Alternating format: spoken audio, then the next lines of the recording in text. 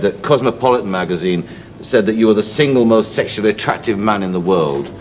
I tell you what. And I don't go for that, and I don't like the word. I think it's bad.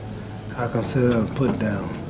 Sexually attractive. And what does that mean? It means women fancy you. What women? I don't know. I'm married. My wife. By the way, my wife is here. Can I let the people meet her? Yes. You want to bring them? She's the only one I attract. Right. She's very, very beautiful. Very beautiful and very nice. How do you know? I've been sight. How do you know she's nice?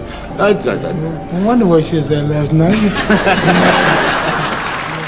I saw a picture of you in the paper 2 days ago, I think it was, cornered by a group of fans, mainly women, in a supermarket somewhere.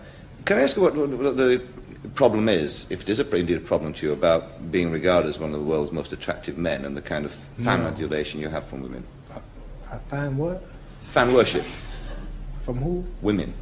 Oh, I don't pay no attention to it. I don't consider myself a no attractive man.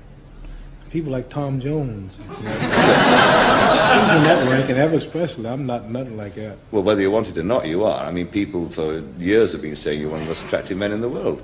I know it. I was just...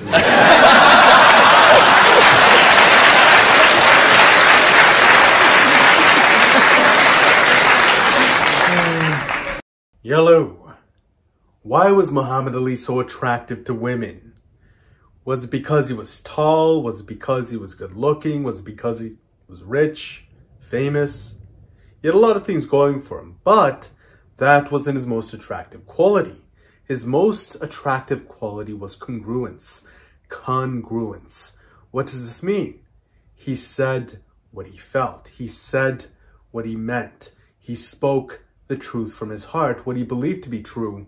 And because his mind, soul, everything was congruent with who he was authentically, and because he expressed that authenticity, people felt that.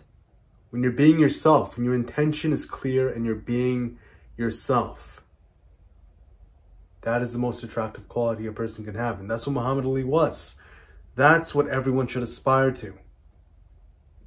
To be vulnerable enough to express yourself honestly. That was Muhammad Ali. Peace.